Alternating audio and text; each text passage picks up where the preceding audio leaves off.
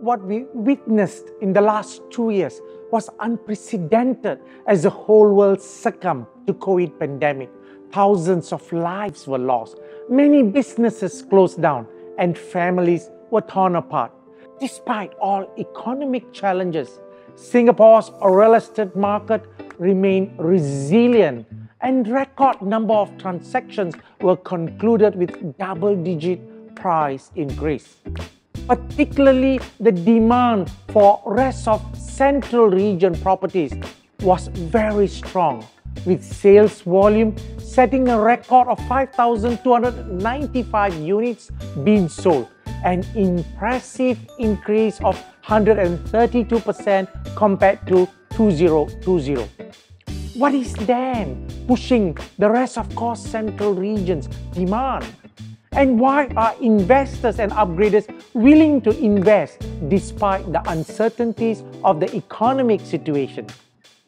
One of the key focus has to be the potential growth and future demand for properties in the rest of central region.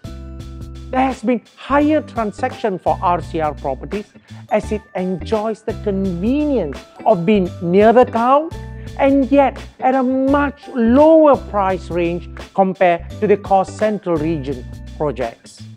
I'm now in the show flat of this very desirable upcoming project known as Leaf at MB.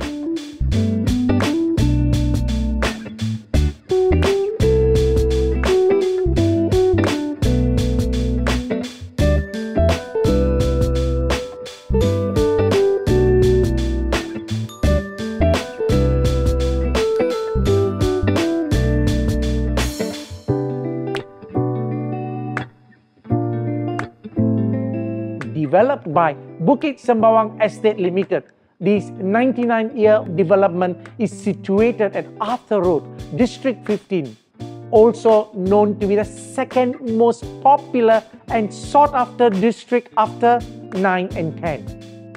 The location of this project is so strategic that it is a mere 3 minutes walk to the nearest MRT station and a short drive to Central Business District and Marina Bay Financial Center via the major expressway such as the ECP, KPE and as well as MCE. For families with school-going children, there are many good schools located in the vicinity such as Eton House International Preschool, Kong Hwa, Thao Nan, Dunman High and Chong Cheng High School and as well as the Victoria Junior College.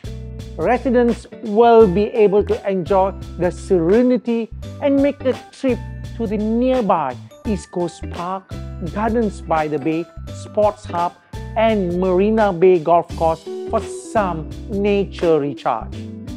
This development being located near to 3 master plans, including the Greater Southern Waterfront, Kallang River Master Plan and the Green Plan for East Coast.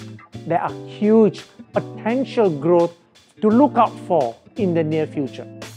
Speak to any of our PropNext salesperson to learn more about living in this lush development suitable for singles, families and as well as investors.